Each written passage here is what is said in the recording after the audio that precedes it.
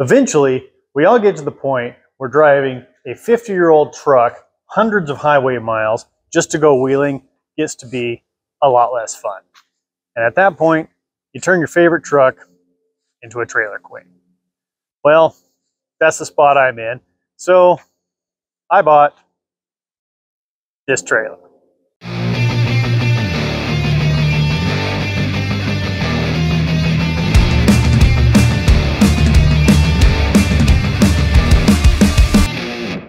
The only problem is that this trailer is a deck over, so it's way too tall to drive over easily. So I decided to add a dovetail. Check it out. All right, as promised, here's a walk around of the addition to the trailer. The side rails are 5-inch C-channel, the same as what was on the trailer already. We cut the back edge of the bed off and just moved it to the bottom of the dovetail.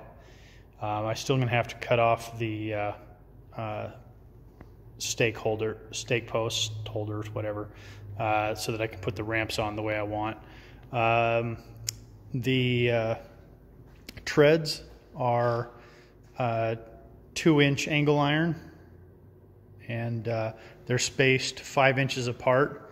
I picked 5 inches just because that was what worked out evenly for how long I went.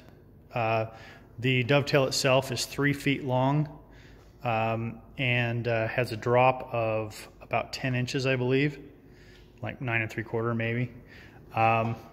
We put the distance between them at 30 inches, thinking that anything that we could come up with would be wider than 30-inch track width, thinking like ATVs or anything that small. Initially, we were going to build a box here. You can see I put some bottom rails down there temporarily. They're just tacked in. I'll be removing those. We were going to put the spare tire in there, but number one, it doesn't really fit as well as we'd hoped, and also we're starting to get a lot of weight on the rear of the trailer, and decided that we wanted to move some weight back up front. So we'll be moving the spare tire back up front somewhere. We'll also be adding a storage box up front where we'll keep all of our straps and things like that. We plan on adding a battery and winch up front so I can pull up smaller or non-running vehicles. Added 2,000-pound jack stands to the sides so that it's we don't have to keep those anywhere. So those will fold up, no problem. And thank Ryan for that idea. Same jacks he used, I believe. And the frame rail extension you can see down there in the pink color, that's 6-inch C-channel that I just happen to have laying around. So that's why I did that, and I had to set that up so that it will, there's angles down so that it hits the 5-inch correctly. But yeah, it's good and stout, and should be good. And I'm working on fold-up ramps now. With the dovetail on, I also wanted to attach some spring-assisted ramps. All right, got the makings of the ramp put together. Sits on there. Sits nice and flat.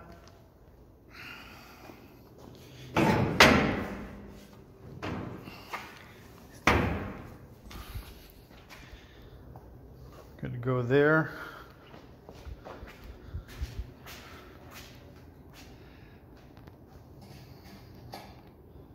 I think it's working pretty good so far.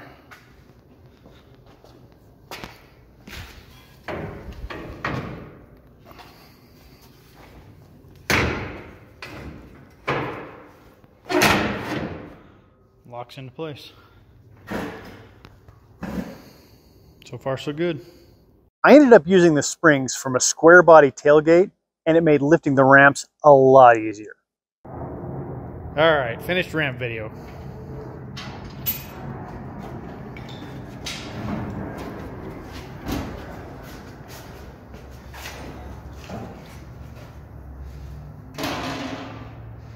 And we have spring assist to lift. Go ahead and put her back up. Super easy. My finger off.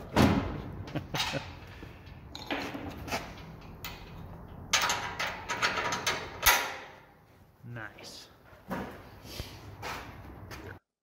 With the ramps done, we added some taillights and the spare tire, and it looked pretty good. Of course, we weren't going to use this just to haul our wheeler, and of course, sometimes our wheeler might break down. So we added a winch. We welded on some square tubing and flipped over a drop hitch to mount our winch. This helped get the winch up off the deck so that the cable wouldn't drag so much. The battery is mounted inside the toolbox, and we have a solar trickle charger mounted on top to keep it charged. Now, those of you that know how important tongue weight is are already thinking, that dovetail sure added a lot of weight to the back. And you'd be right.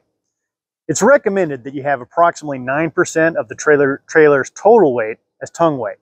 All that weight out back killed our tongue weight, which made towing the trailer when it's empty a nightmare. We ended up having to add a few hundred pounds of sandbags to the bottom of our toolbox just to make it reasonable. Obviously, this isn't a great long-term solution, so eventually we got around to fixing it the right way. We got our hands on a set of race scales and used that to measure the total weight. Then we cut off the suspension. We used the lift and repositioned the axles until we were able to get about 10% of the total weight on the tongue. In the end, we moved the axles back 18 inches total, but it made a world of difference. Now she tows like a dream, and no more sandbags in the toolbox. Please like and subscribe. It'll really help us out. And thanks for watching Uinta Garage.